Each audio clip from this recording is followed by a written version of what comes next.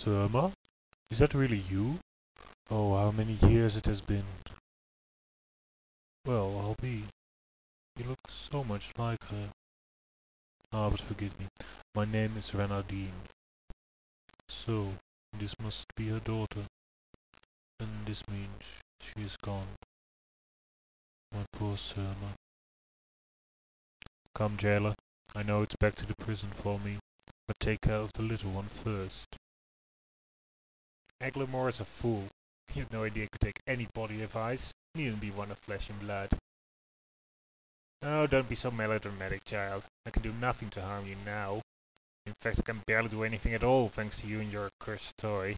Look, this symbol means I'm under your control. Just as you own this body I inhabit, so do you now own me. I can't even take a new body without your permission. Well, you never told me not to do it. Besides, I hoped I could win your favor if I help your gypsy friend win this blasted spectacle. Are you joking? Not even I would go near anything that girl has created. Fine, get on. Simple trick. This toy of yours is a wolf, no? I insist. Hold fast now.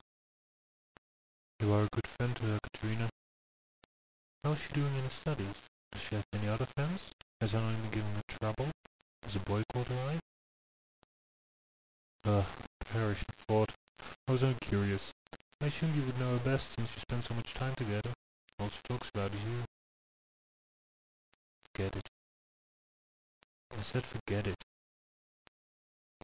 Well, the mind is nothing but a plaything for the body, correct?